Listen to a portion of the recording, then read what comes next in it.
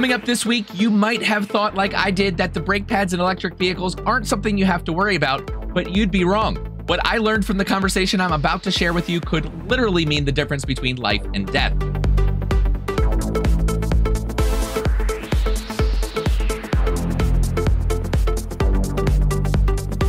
Well, hello, friends, and welcome to episode 143 of the EV Resource Podcast. I'm Zach Hurst, and each week I bring you the latest EV news, information, and interviews with industry experts. And this might just be the most important conversation I have ever had. I am not joking. I'm bringing you a recent conversation I had with CEO of NewCap Technologies, Montu Khokhar, and record-setting professional race car driver Blake Fuller about the weaknesses and failure points of traditional brake pads that are commonly found on electric vehicles. The misconceptions that EV owners have about the way braking systems work on these cars could lead to some very dangerous situations if not properly addressed. I learned so much from the conversation I had with these two gentlemen, and I know that what you're about to hear could save someone's life. So without further ado, let's get right to the conversation. I want to thank you both for taking the time to sit down with me today and talk about a very important topic. But before we get into things, I want to give you a chance to introduce yourselves. Blake, if you would go ahead first, and then Montu when he's finished.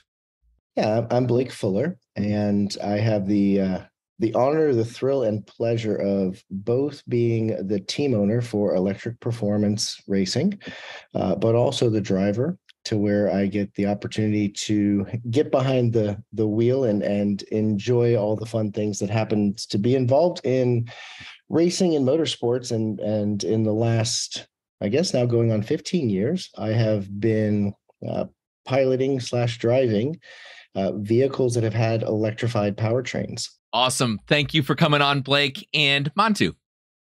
Montu Khokhar, CEO of NRS Brakes. We make the only galvanized brake pad out in the market. Awesome. And we will definitely get into what that means. But before we do, I want to really touch on and highlight the problem that you guys are ultimately solving. What is it, Montu, about traditional brake pads or braking systems on OE cars, and especially electric vehicles, that really is making them something that people need to think about much more than they traditionally would? Well, contrary to what people believe, that actually brakes actually wear down, the friction actually wears down, most of the pads are prematurely failed. They fail because of the number one cause of failure is corrosion. What you'll see is we actually are in both the OE and aftermarket for all brands. Work with Ford, GM, Chrysler, Audi, you name it. And one of the things, the phenomenon that we see is as the vehicle brake pads come off the vehicle, you will see one common issue. You'll see there's still a lot of friction left on them, whether it's lifted or separated or whatever it may be, but it's breaking apart, jamming, uneven wear, things like that. And that's all caused by corrosion.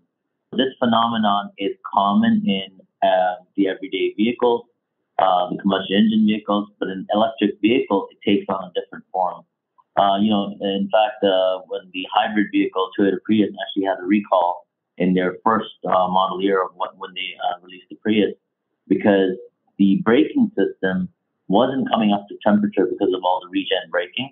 And once it doesn't come up to temperature, it doesn't burn off the moisture, you have rust deposits that just accelerate on an electric or hybrid vehicle. And that will actually, you'll see YouTube videos you can look up. People are doing their first brake jobs on Teslas, and you'll see the entire front brake pad or the rear brake pad come complete apart. And what we've introduced actually is everything that we do is mechanically attached. It's not attached by glue, but actually attached by those teeth that you see there. And secondly, it's galvanized. It's fully galvanized, meaning the entire plate is coated. It will not rust like your traditional painted brake pad would. Paint will obviously open wheel with a disc brake pad. You're going to have debris, you're going to have salt, you're going to have chipping, and paint up to deteriorate. The glue breaks down. And, as Blake will mention, especially at the speed and the weight of the electric vehicle, you're going to have very high heat, and that will break down the paint and the glue, which will actually cause it to us quite a bit. So you're highlighting two separate problems there. One, not getting hot enough because they're not being used enough, where a lot of people don't realize that with electric vehicles, the regenerative braking, if you're not under a situation where you need to brake hard, and slow down the vehicle very rapidly, you may not actually engage the friction brakes, the pads against the rotors. And by not getting them up to temperature, then the moisture that is going to collect, and there's no avoiding that because cars drive out in out in the environment. They're not in an enclosed space. So the moisture builds up, it causes rust, and that can actually cause the brake pad, the friction material, to separate from the backing plate. Yeah, exactly. And then the second problem that you mentioned is with extreme heat, that traditional brake pads, the glues and the other materials and that are used to manufacture them, extreme heat can cause damage or failure in that aspect too. So it's kind of like a double-edged sword. That is the big problem there. Why are we not seeing or maybe not hearing about just widespread failure when it comes to brakes that are used on specifically electric vehicles and hybrids that have regenerative braking systems? The market's not, the aftermarket's not big enough yet. You're looking at a very tip of the iceberg now, but you can already start seeing the problems now that people are starting to look at their brake systems in the aftermarket. And you're noticing that on the electric vehicle, it's a traditional brake system. It's not a new brake system. It's the hydraulic brake system that we've known for all these years. That's what we've relied on. Why do we rely on them? Because, the electronics fail. And it's okay if an electronic fails if you lose acceleration. That's a different story. Your car doesn't start. But you're not going to want that situation on a braking situation, right? So we've always relied traditionally on the hydraulic brake system where the actual pads have to touch the rotor to create turn energy into heat. So that's what it has to do. So when that, I guess, come to Jesus moment happens and you're pressing that brake pad, it needs to start engaging. And what we're finding is, yes, a lot of times we have this rust and corrosion in the separation of friction. Sometimes the friction may not be fully dislodged off. It might be opened up. And our mechanics, installers are not fully trained right now to visually train to see that that's a brake failure. Just because the individual was able to come to the garage and get their brakes changed doesn't mean that in a really tough situation, if they had had a panic stop, that would have got the same stopping distance as you would on a fully functional brake pad. So yeah, you may not have a fatal or really disastrous accident, but that's a problem waiting to happen. Especially for when you're getting more and more used to regen braking and auto drive. What happens with that is our brain starts getting a little bit more comfortable and used to, and I know I am. I drive a Tesla myself, and I'm getting a little bit more and more comfortable with its auto drive features and its braking. And however, with all those, there are always situations where we do need to make those panic stops happen. And if the friction even has a hairline left and it's starting to separate, as it's moving and shaking and rattling in your cage, which I call the caliper, it starts breaking apart. When that moment happens where you really need the brake, you have a gap and a void in the system. And as you know, in a hydraulic system, you cannot have any void, any gap. That's a broken system. You will not be able to brake. And that's what really we are worried about, because everything is automated. You get a little bit more relaxed on, even the hydraulic system and get relaxed on the fact that, everything should work. Just because everything fires off at the right time electronically, if you mechanically, this backing plate is not holding this friction to it, you're going to have a problem. And that's really what we're going to start seeing as a large, big phenomenon going forward with electric braking. Sure. So really what I hear you saying is that ultimately, if the friction material is separated from the brake pad backing, that it doesn't matter how great the rest of the system is, you're having a brake failure, especially under a panic stop. And instead of the brake system stopping your vehicle, you're going to be stopped by whatever you end up hitting. That's right. That's right. But by definition, you're missing one piece of the system. It's not a system anymore, right? So it's only as strong as its weakest link. Do you find that brake pads, especially with modern vehicles and EVs, is that the weakest link in the braking system at this point? I would say so. It's the only thing that we haven't changed. It's traditional. It's the way we've always relied upon it.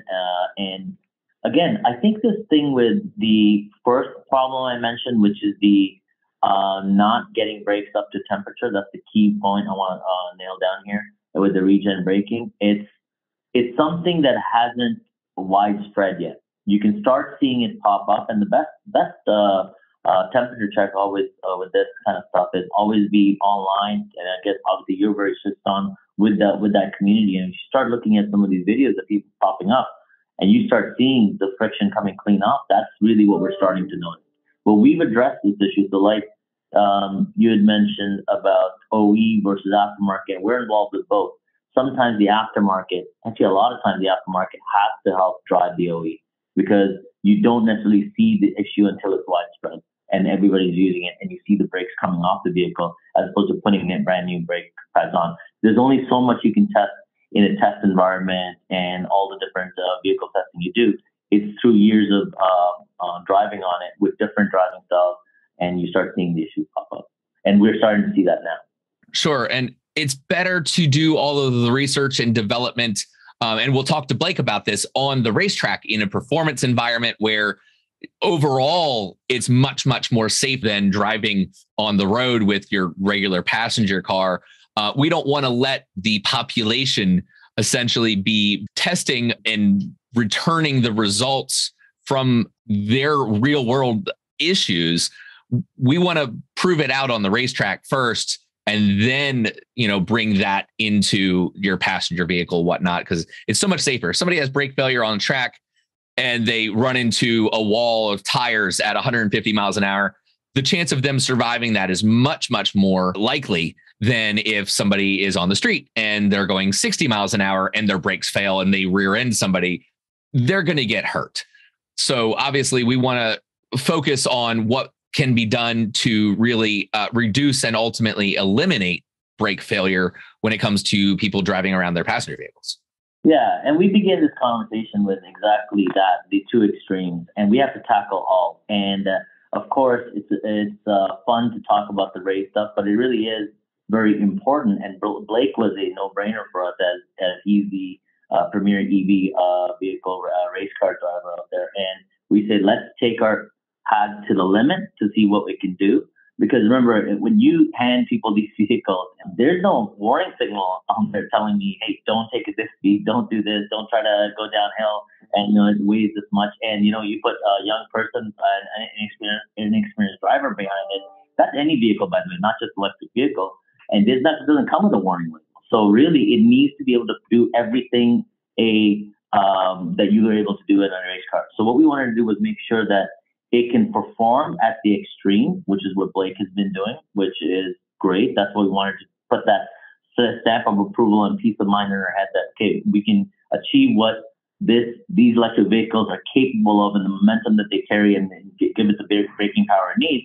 However, the everyday issue, which is a longer term issue of corrosion and breakdown, we also solve that. And that I always say, and I know people that are not in the braking industry don't quite get it, but I say this is the harshest environment any composite material, and a composite, of course, two different materials coming together, can operate in on planet Earth. And I do say that because if you think about the friction material itself, it's very similar to the same material that you're using to get a space shuttle back onto orbit.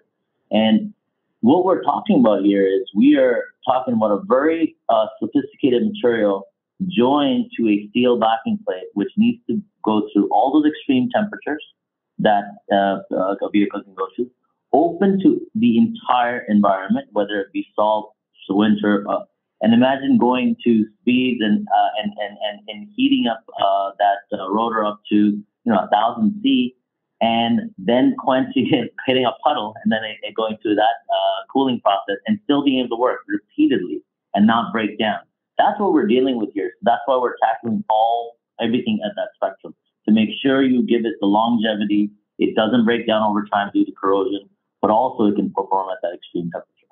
What are the things with most people, and they're, like you said, they're not going to be putting their braking system to the extreme, hardly ever, if at all.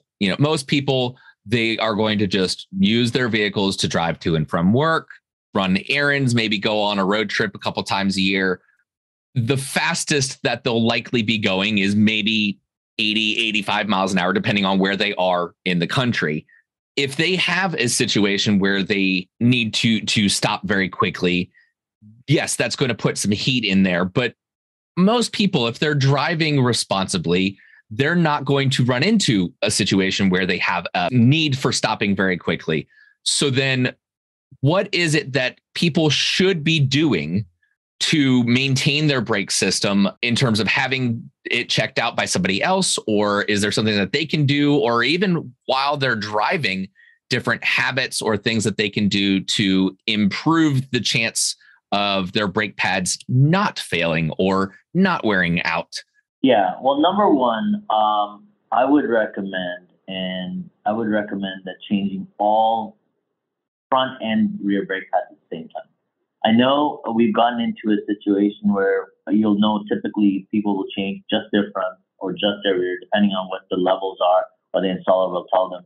But I would say, first of all, always buy a very high quality brake pad, right? Obviously, we would be recommending our NRS galvanized brake pad, and it is a high-end brake pad, but you're not paying for the brake pad itself. You're always paying for the brake job. So if you have your car lifted up and you're paying for the brake job, first of all, I recommend changing both front and rear. Of course, if it's available from that same brand like ours, you want to get that same consistent feel. That's number one. The reason why we got into only changing, let's say, fronts more than rears, and that's what you'll see. You almost change fronts almost twice or three times more than you change the rears, is because OE originally, when they started introducing disc brake pads, the rear was still a drum brake, and the front became disc, and it's just something that we all got used to. Number two, of course, I want to say you want to go with something that has a coating on it, like a zinc nickel. Because remember, all OEs will usually apply, even before they apply paint, they will apply some sort of a coating on it, some sort of a zinc or a nickel zinc, things like that, some sort of a galvanization process. Aftermarket, that is not done. So that's why when I mentioned that we are the ones who do galvanization, you can tell you can see it looks different than every other brake pad out there. So I would say try to go for something like that, because one of the things that you're not going to realize is that corrosion is the number one killer of your brake pad, not necessarily the wear. The last thing is, if you start seeing those, hearing those noises, vibrations, whatever, right away, I would say it's time to go to the garage, go to the installer that you trust, and get that checked out, because that's a telltale sign something doesn't like something else. That's my definition of, if you hear a noise, two things don't like each other, and you need to go fix one of them. Yeah. So you had mentioned changing both front and rear at the same time. Why? Well, you want that consistent feel. Well, first of all, number one, I'm just going to go right to the pocket. You're going to change the front. You're going to go back out, and I've seen this a lot, and a lot of installers have told me, a week later, 2 weeks later, now the rear starts acting up. What you were able to sell them on a front brake pad and do their proper brake job, that installer may not have done the rear brake job. That installer may not know what pads are on there. That installer may not know what other cancers are in that brake pad. Even though it may have a lot of friction left on it, there may be other issues. Because once you get a reputable brand product, I would say you do that once, you do the front and rear at the same time. And then sure, if down after that, the front starts wearing a lot sooner than the rear, that's fine. Then you keep it consistently moving. But that initial, what I would recommend right now would be take your car in and get full of both front and rear of a reputable brand that you either trust or, of course, is a premium product. Sure. And I know we're not doing this as an infomercial for NRS brakes, but I do want to take a minute and really dive into what makes your pads so significantly better than almost any other option out there. At the very least, the value of it, what you're getting for the price. but the technology and really how it works and, give you an opportunity to kind of brag a little bit here. Yeah, no problem. Thank you. Well, number one, they are mechanically attached, right? So what that means is every other brake pad out there is going to be attached with a glue. This is mechanically attached. Once you mechanically attach a friction to this, you're able to coat this product in a zinc coating. And zinc coating we find to be the best, as in for environmental impact. Zinc is an abundance, and it's an electroplating. So obviously it takes a negative charge and a positive charge on zinc and only uses the amount of zinc that's needed to apply to that backing plate. And then we're able to apply friction in segments. And that's another thing that is important about this. We don't have to wait for glues and paints to cure or get into the environment and the river. So I would say environmentally, it's the best brake pad out there.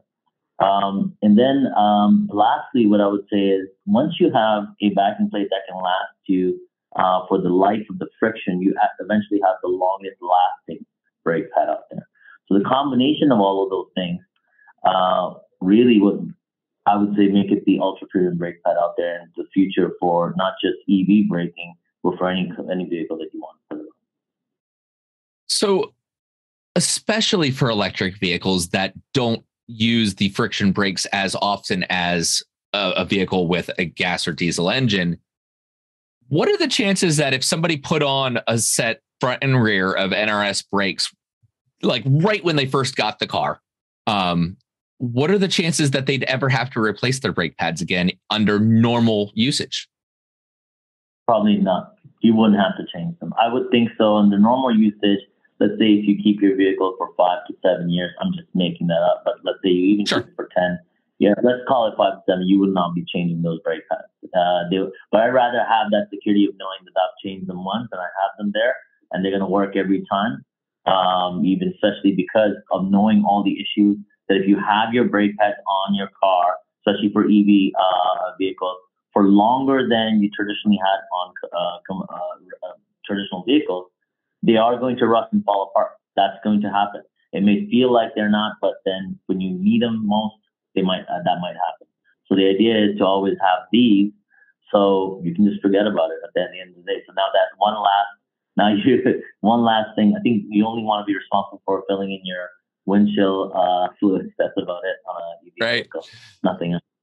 Yeah, well, and that is one of the reasons why people buy EVs is because of the reduced maintenance. And I won't say eliminated because nothing is maintenance free. You know, over time, everything is eventually going to need to be addressed or replaced.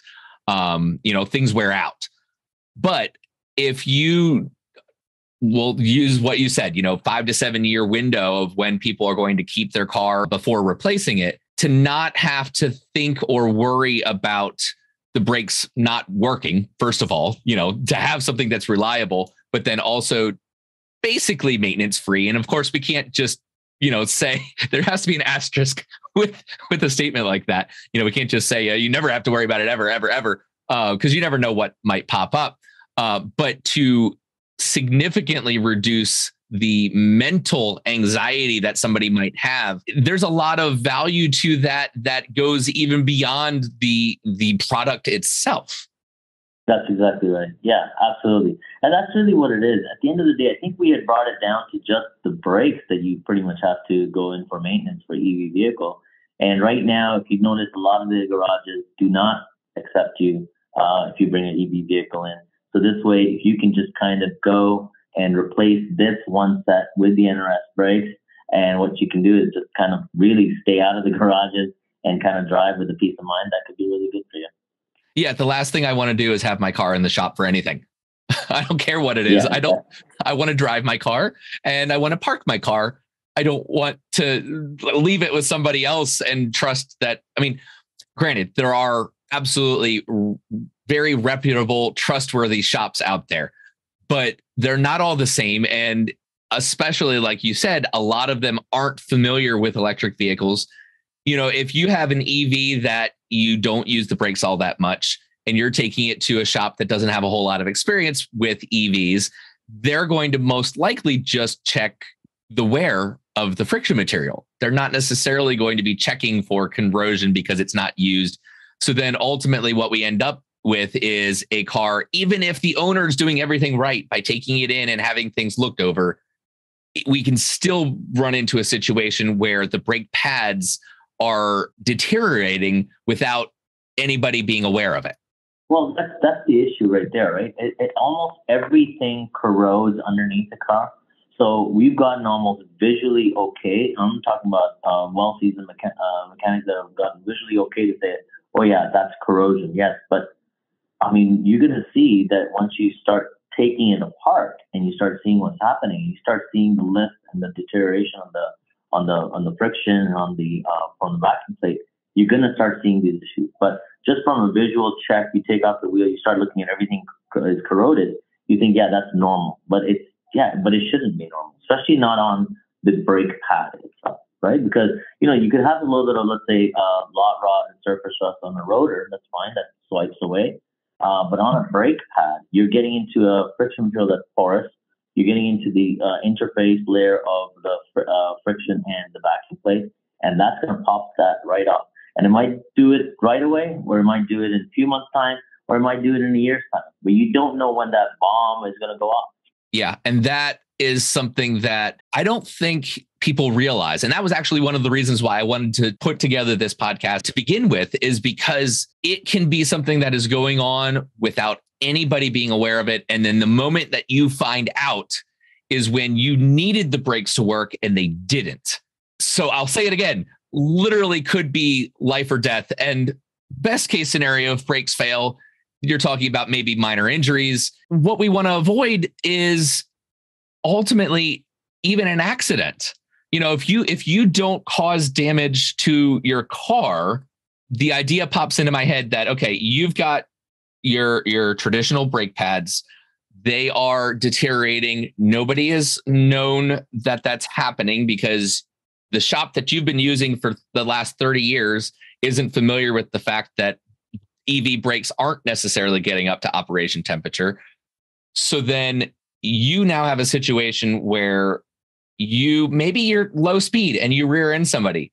Well, that's still potentially a traffic ticket.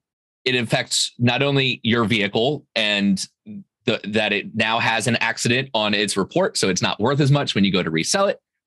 And maybe you cause injury to somebody else, and your insurance premiums are going to go up because now you have an accident. I mean, all of these things could be prevented simply by making sure that the brake pads are good and proper and going to be there.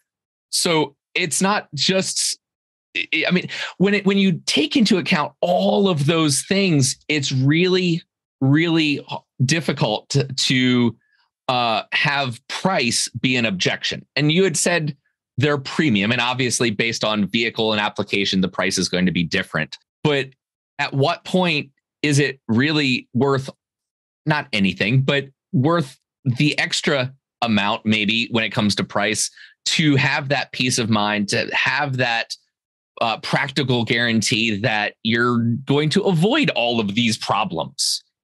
Yeah, I mean, exactly. But again, I always come back to saying you're paying for a brake job, not the brake pad. So even if the brake pads are a little bit more than your traditional off-the-shelf brake pad, these ones are more than that. But the brake job, the installer has your car lifted up. They're charging you for the brake job.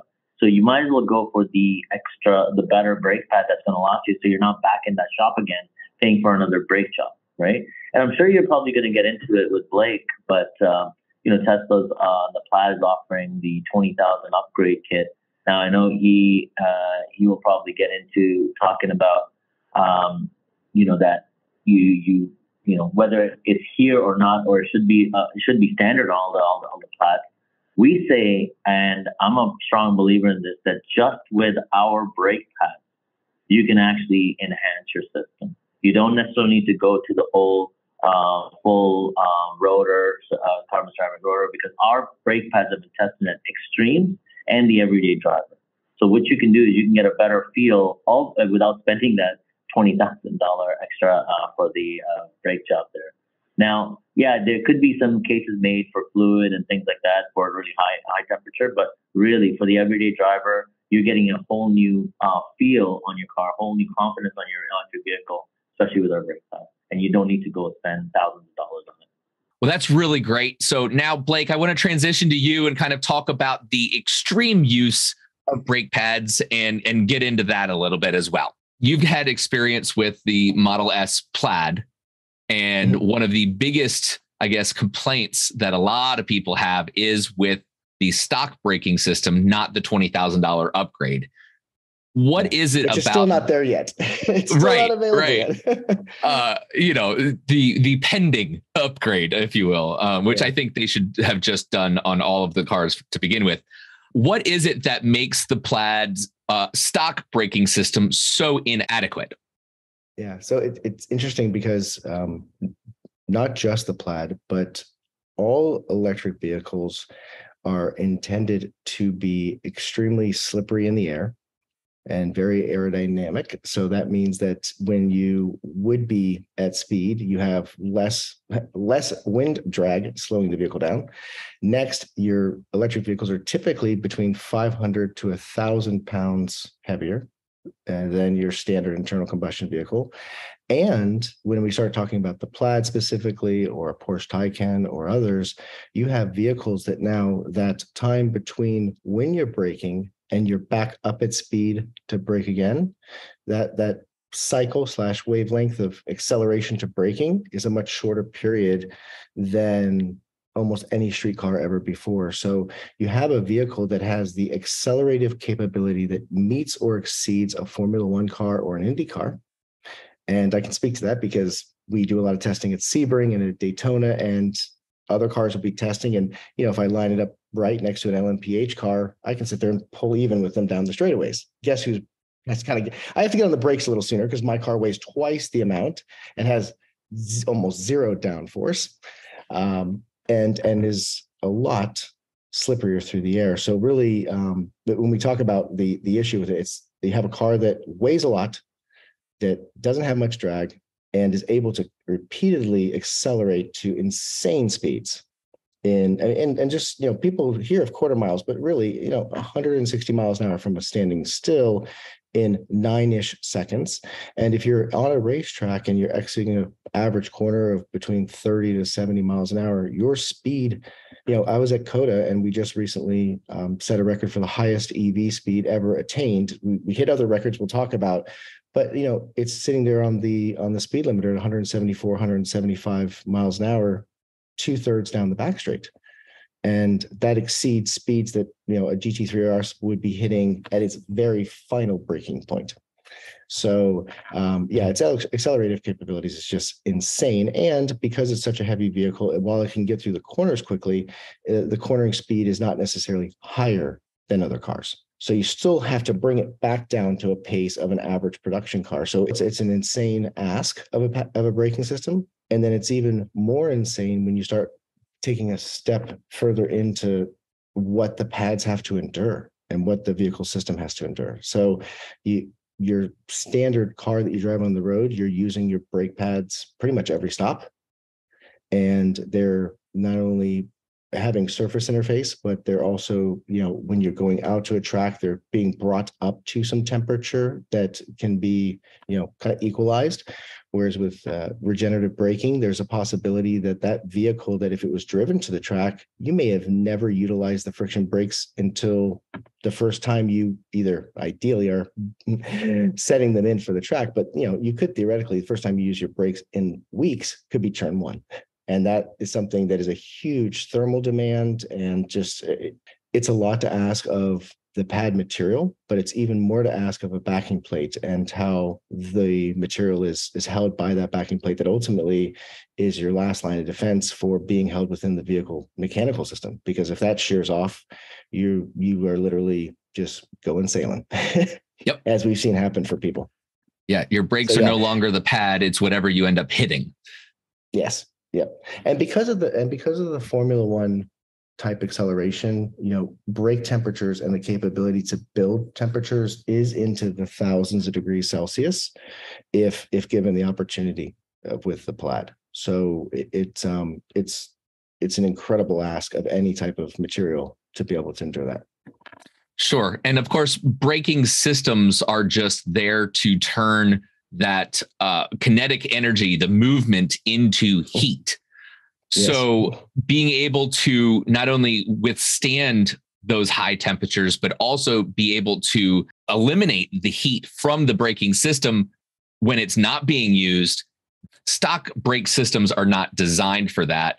And especially when you have cars with this level of acceleration performance, people are naturally going to be pushing the car a little bit harder than you might with, a Toyota Camry, for example.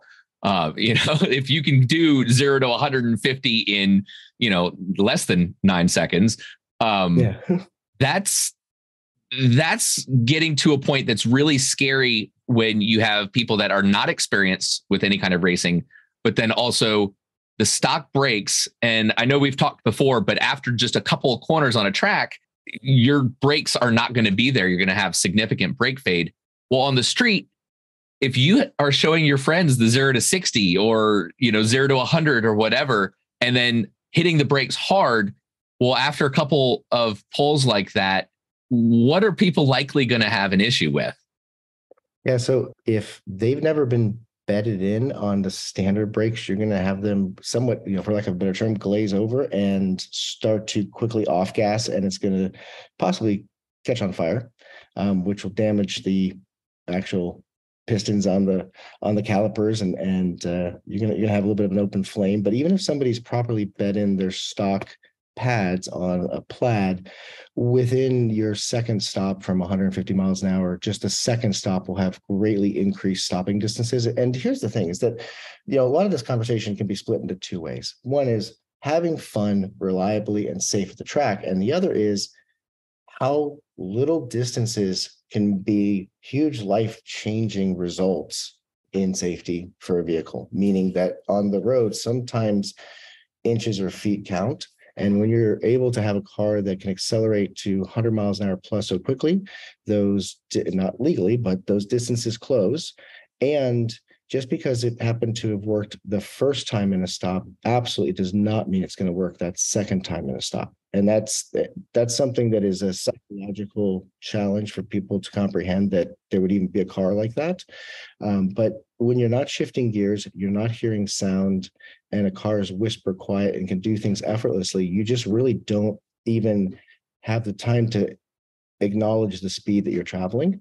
And I think that's why there's been, unfortunately, fatalities, and there's been huge issues in the world of the Plaid and or other Teslas and even other EVs, is because we are giving somebody an accelerative tool without giving them the ability to restrain that. It's kind of a minimal compliance at this point with some of the braking systems and reliability. They're looking 10 years out. They're looking at, how do they have brake fluid, brake lines, and brake pads that ultimately people just kind of put on and forget about, which is something we talked about, some of the concerns that happen with EVs as to, should I say, non-intentional negligence of maintenance, because the cars are so easy to maintain that it doesn't mean your other vehicle systems don't need to be maintained like a regular car. But when we're talking about, somebody on the street and kind of NRS specifically, one of the things that I'm really proud of is that we do have another partner to our program, which is Unplugged Performance, and they do provide a carbon ceramic system. And that system has less weight and it has a lot more ventilation space, and it has the capability to be able to recover from a high thermal load quickly. And it's a lot lighter from an acceleration standpoint. But the peak stopping power of that type of upgraded system, which can do it repeatably, we've worked with NRS to be able to provide a pad that can go into the stock braking system with the stock rotors and is able to equal the same mu factor, the same grip level factor for multiple repeatable stops at that same level. Now, if we were to say, let's go do 5 laps or 10 laps, that's a different ask of the braking system.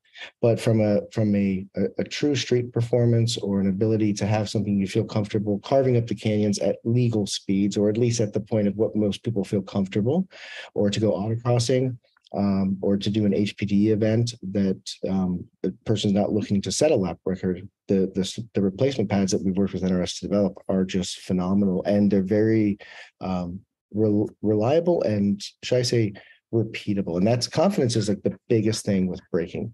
I would rather, which is not the case here, but I've told people I'd rather have an 80% capability all the time than 100%, then 20%, then 100%, then 20%.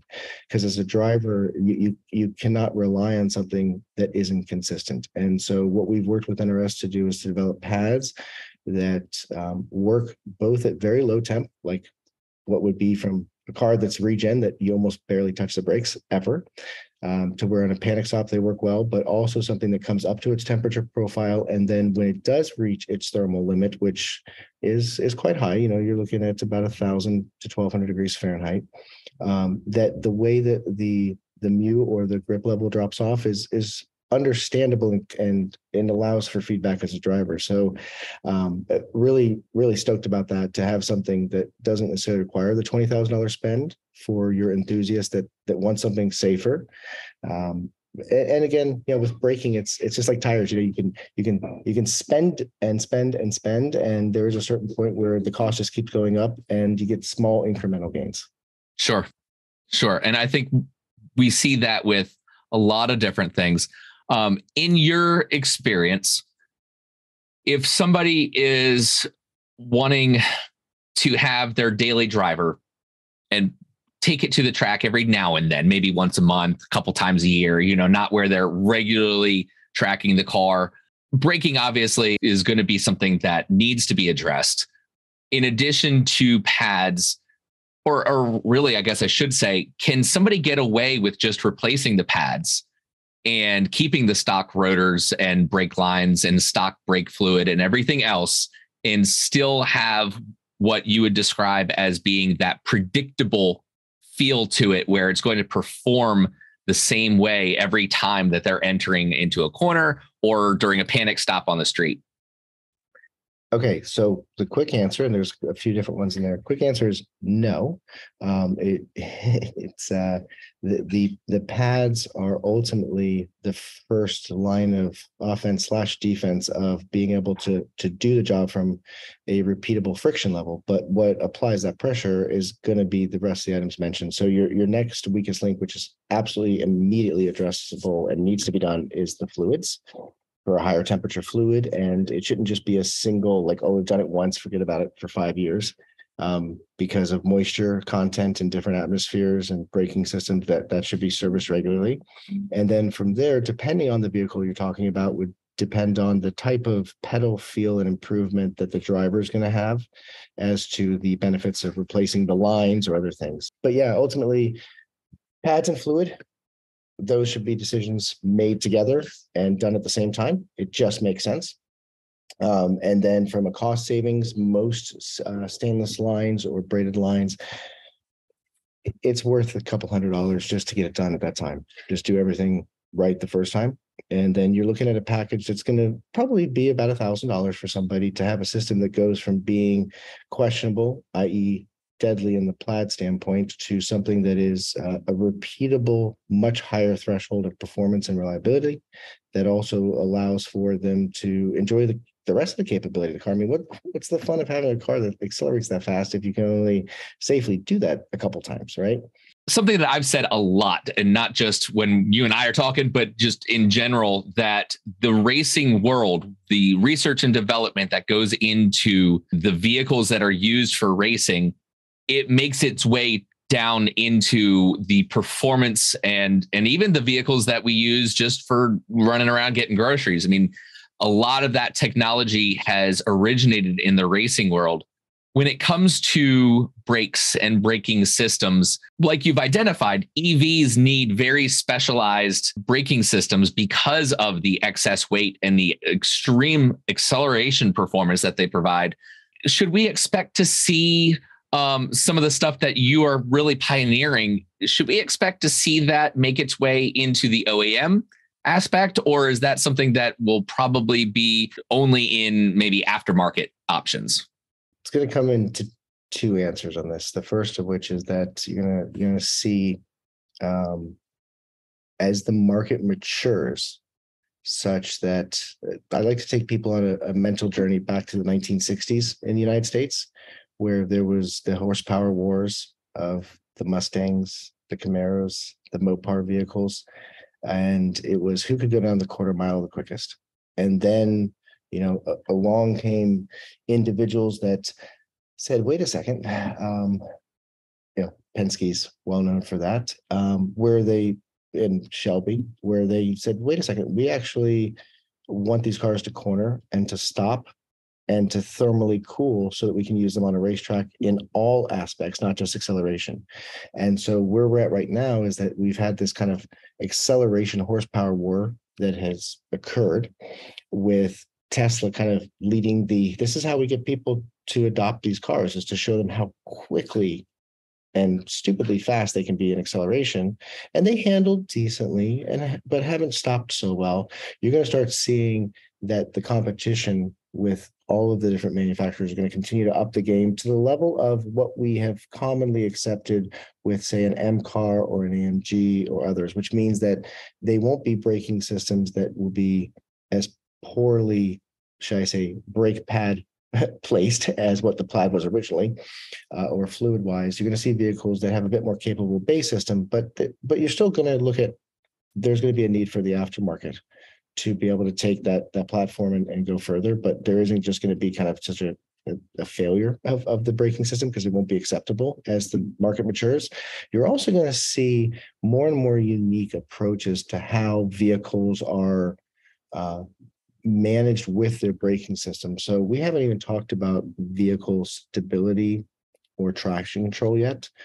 And with a traditional vehicle, it's kind of progressed to where about 10 years ago, you saw that mechanical limited slips and other types of systems that would be non-braking reliant to be able to provide traction control or be able to provide stability management.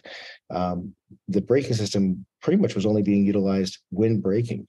Whereas about 10 years ago, you started to see it quickly progress through the market where the braking system is beyond just decelerating the car. It's actually somewhat helping it accelerate by keeping the tires right at their optimal grip/slip angle, and then also keeping the car stable so that when somebody thinks that they can drive a supercar like a super driver, that the car helps it kind of enable that fantasy. And that puts a lot on the braking system. So that's another issue with the Plaid that we haven't addressed. But it has 400 horsepower capable in the front with an open differential, with a vehicle that when exiting a turn is such that inside wheel is now relying on that front braking system to arrest the motion.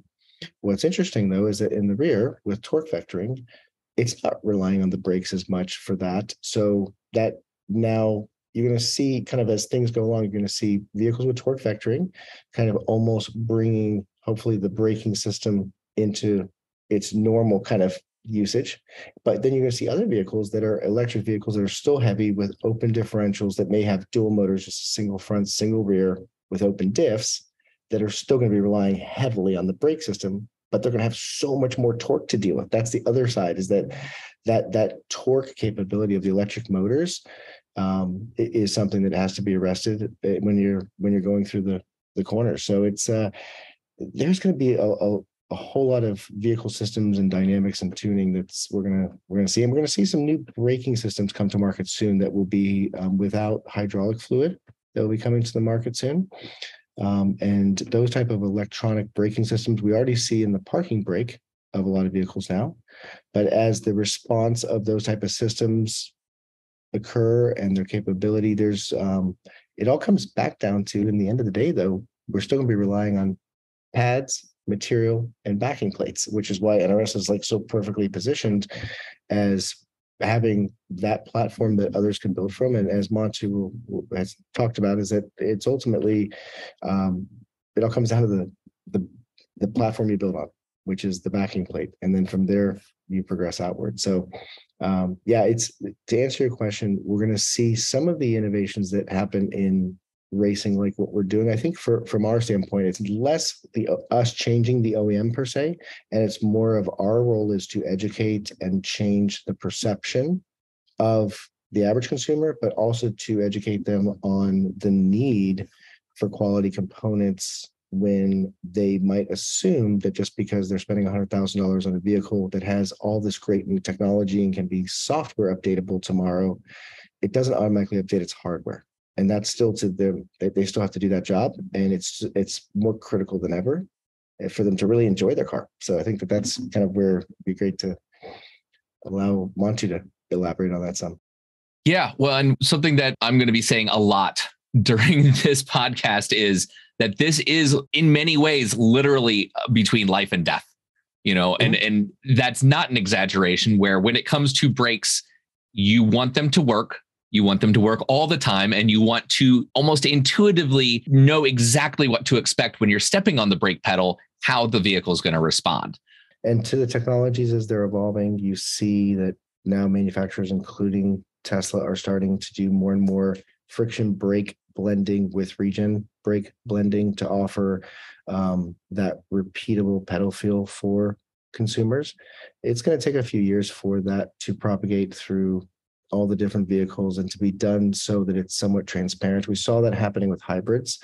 The initial hybrids, like the one I was racing, that transition between friction brakes and regen was not always consistent. But as we look at the most recent hybrids, it's transparent, and somebody would have to be a true enthusiast or engineer to say this is when the electricity deceleration has stopped and the friction brakes are actually doing their job. So, it's great to be at a time when you get to see all this occurring and actually to be out there kind of testing those limits. And it could not be possible for us without NRS's help, because they were like how I pioneered lithium-ion batteries for race cars. Montu and his team, being enthusiasts in the electric vehicle space, said, wait a second, why is nobody else out there paying attention to the needs of this market and addressing it soon? And I think that's 2016, 7 years ago now. So it's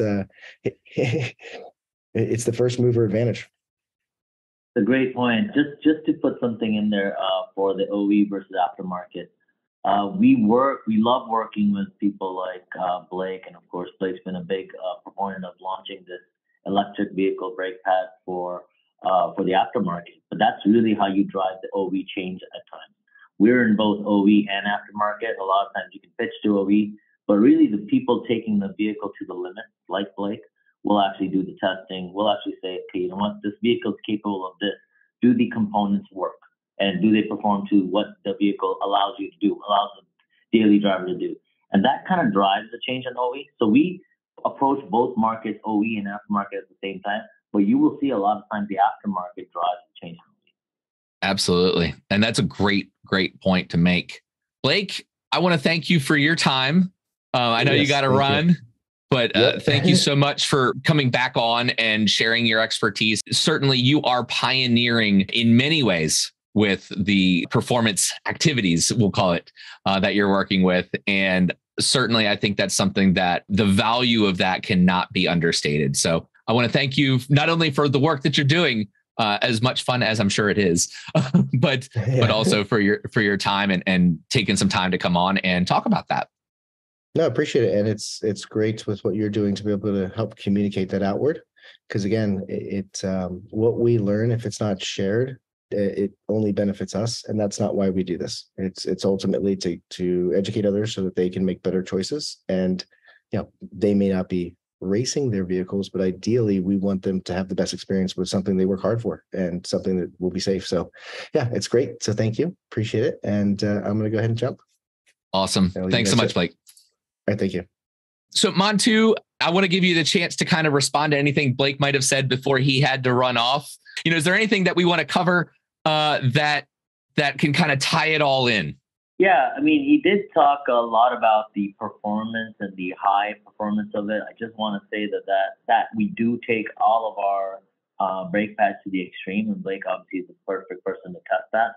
But one of the things that I want to say is that on the everyday driver, which is I am the test for, on my Tesla, I've had my brake pads on for a few years now, and that's where we test them. We monitor them every 6 months just to show what the progress is.